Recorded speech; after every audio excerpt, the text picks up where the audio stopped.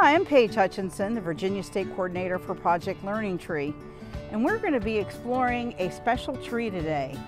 This is from Project Learning Tree's Activity 21, Adopt a Tree. Do you have anything special in your life, like a pet, or maybe a present you got, or even a person? How do you feel about that special someone or something?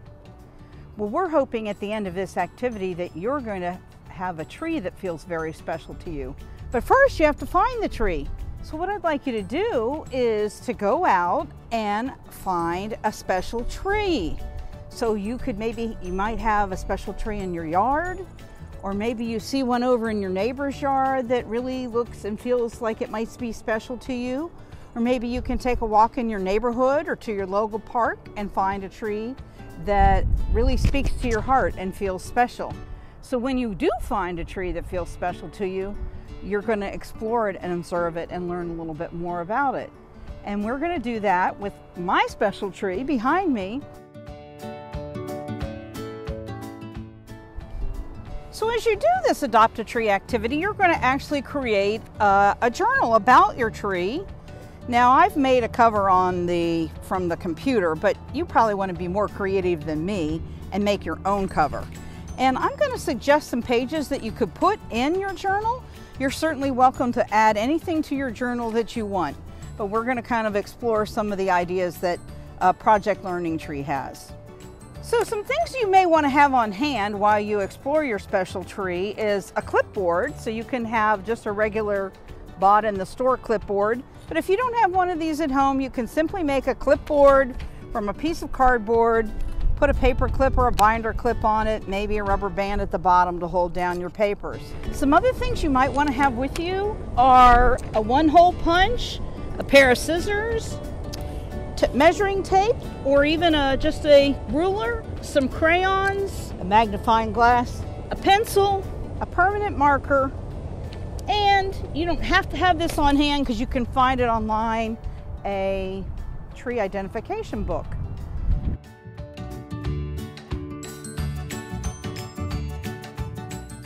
So a tree that is very special to me is this beautiful tree you see right here. It's the Eastern Redbud. It's very, very common in Virginia. And it's very noticeable this time of year because of its beautiful, beautiful pink and purple blossoms that come out in the spring.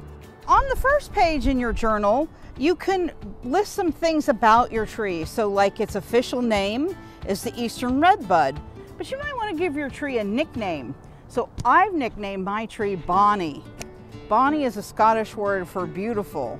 So you can probably find some interesting facts about your special tree and even identify the official name of it. If you use a tree identification guide, you might notice some identifying characteristics about the tree. Well, this time of year, it's the very bright, beautiful pink and purple blossoms. But when the leaves come out, I think an identifying characteristic of this tree is it's got heart-shaped leaves, and they're just lovely. So we'll check back on this tree in a couple weeks and see those beautiful leaves.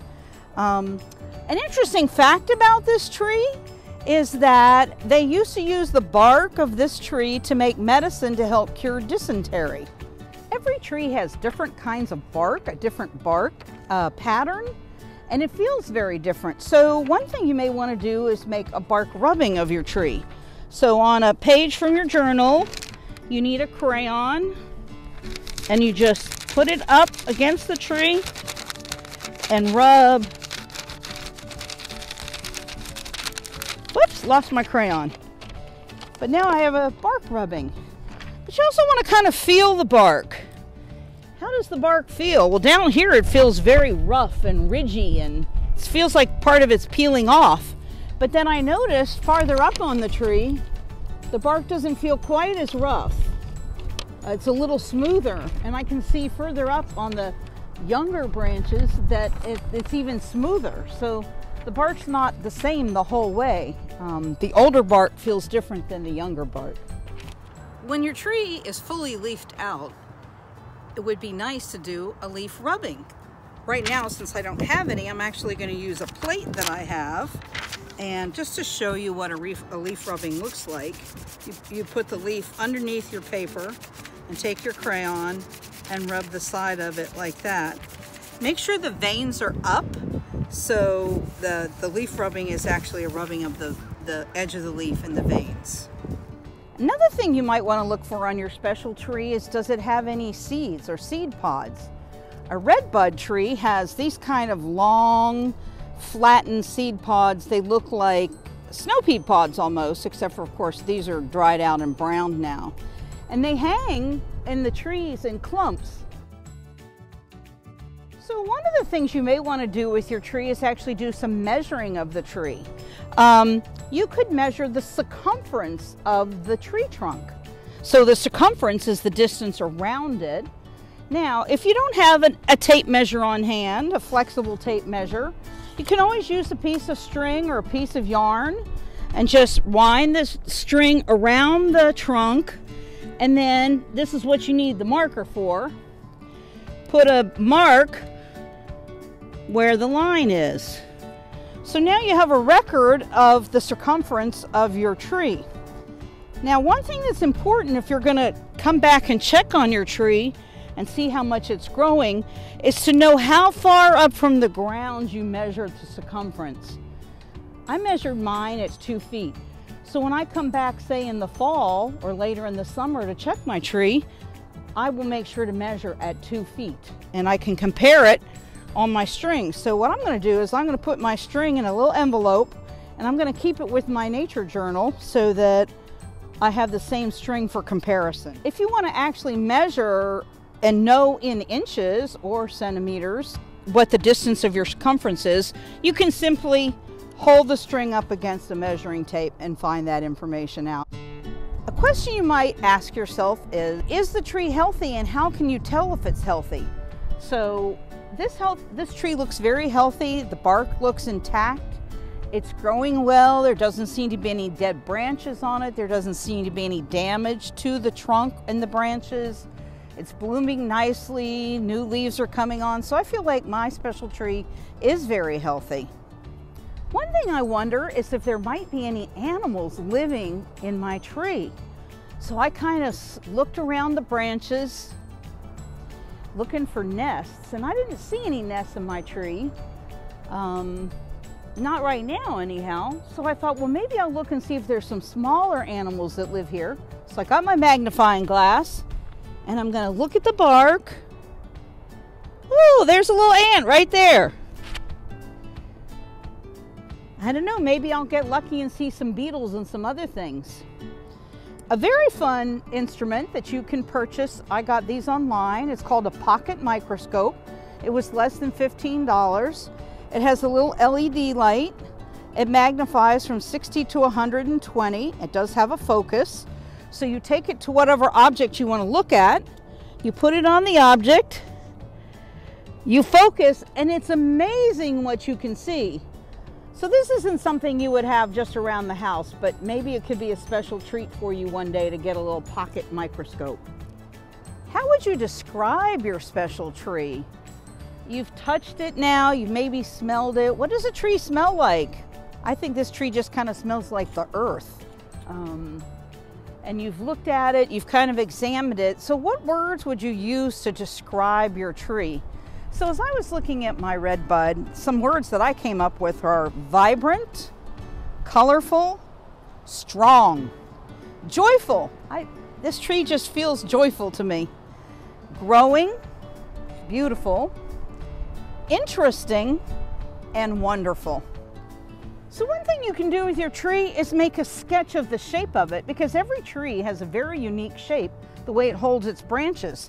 So a page in your journal could be, get your pencil and sketch the branches of your tree so that you kind of have a sense of the shape of your tree. Another thing you might want to put in your Adopt a Tree journal is a map showing the location of your tree. So if it's a tree in your yard, you may want to do a bird's eye view of your house and the yard and where in the yard the tree is.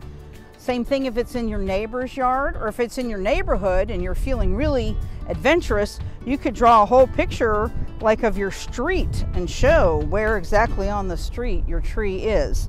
So I drew a map of the forestry building and the roads and where the tree is on the property to show where my favorite redbud tree is. So this eastern redbud tree is a deciduous tree, which means that it's going to lose its leaves in the winter. So its leaves are going to look very different throughout the year. So one thing I do encourage you is to come out and observe your tree and interact with your tree in different seasons throughout the year. And maybe make this a year-long project. So we're in the spring, you know what it looks like now. Maybe you can add a couple pages in your journal for what the tree looks like in the summer, and then the fall, and then the winter. Kind of track it and see what else changes. Not only just the leaves, does the bark change at all? Does what's living on or in the tree change? Anything else that you might observe different about your tree, you might want to add into your journal. If you're able to add pictures to your Adopt a Tree journal, remember to come out in the different seasons and get new pictures to add into the journal. And if you're an artist and you really like to draw, maybe you want to draw the pictures of your tree to add to your journal instead of taking them with the camera. So when you've finished all the pages of your Adopt a Tree journal and you'd like to put them together and bind them, there's a few options. I put cardstock in the back of mine just to give it a little firmness. And you can certainly use any paper. This is regular copy paper. If you have lined notebook paper, that's fine. If you have construction paper, whatever paper you have on hand. For this one, I simply just stapled it in 3 places along the edge. For this one, I used this single hole punch that I had in the drawer and made 3 holes and then just tied some yarn that I had. You could certainly use string or twine, whatever you had on hand. But the most fun binding is this one, where you just make 2 holes in the back, probably 4 or 5 inches apart.